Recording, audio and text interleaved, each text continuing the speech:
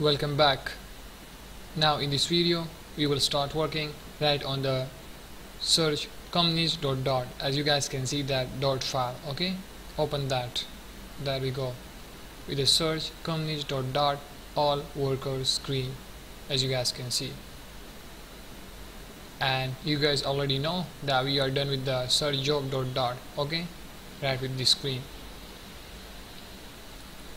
So now we will go back right towards the search companies dot in here, back again. The first thing that I will remove from the all workers screen, okay, it's going to be that text right in the app bar, that title. We will remove that because we don't need this, and let's go remove that. So as you guys can see, that app bar right inside that title and center title, remove that both, delete this. And if you guys didn't hot reload the app, first do that.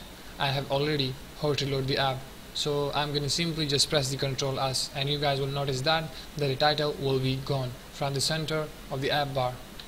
Ctrl S, and boom, there we go. Now right in the screen, as you guys can see, all workers screen, search companies dot, that one, okay, in which we are about to go and build a search field, okay, like in here, like we did right in the search job screen, okay, like this. So the working and the code gonna be same, okay. So right in the all workers screen, back in here, search companies dot, first we will simply build the search field, and also we will build the actions like we did in the search job screen. So we have already implemented the code, so for the time saying I'm gonna copy that and paste it right inside that screen, all workers screen. So what I'll do, I'll simply go toward the search job dot, as you guys can see, okay, right in here. First I'm gonna copy that text editing controller and also the string type search query, okay, as you guys can see. First copy that from here, and we will go back towards the search companies dot. So right in there, above the widget build, paste it, widget build, and above that, there we go. Now let's go back to the search job dot. Now we will simply copy that methods, build search fields for building the searching field, and also the build action, and also we will copy that clear search query, and the last one, it's update search query. We're gonna copy all of these methods, so let's copy that above the widget build, okay, from here copy that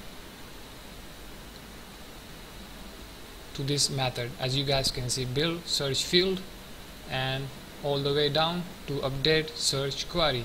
Simply copy that right from the search job dot, copy it. So now we will go back towards the search companies dot, and above the widget build, as you guys can see in here, paste it, all of the methods, build search field, and all of their working, also the build action, they are working, clear search query, they are working, and the last one is update search query, and they are working. We just successfully passed that methods right in here, right in the all worker screens. Now simply I will just close that search job dot. Now we are left with the search companies dot and its all worker screen. Now the one thing that I will change right in here, that hint text, we will change this to companies. That is fine, and all of the working gonna be same. So I have already explained this methods in detail, okay, like the update one, the clear one, and also the build action, and the last one right on the first number is build search field. I have already explained this in detail, so there is no need of explaining it again. It's all the similar working, as you guys can see right in here, also in here, and the clear search query and also the update search query. Okay, so that is fine. Now let's move further, and what I'll do, below this container right in here we will say title, and we're gonna have that build search field that we just created before. Okay, it was underscore and build. There we go, build search field, and also we have to provide the actions. Okay, there we go, and in there underscore build actions. There we go, just call upon that right in here. So now I will just simply press the Ctrl S and you guys will notice the search field. Okay, Ctrl S, and there we go with the search field, search for companies. Okay guys, as you guys can see right in here.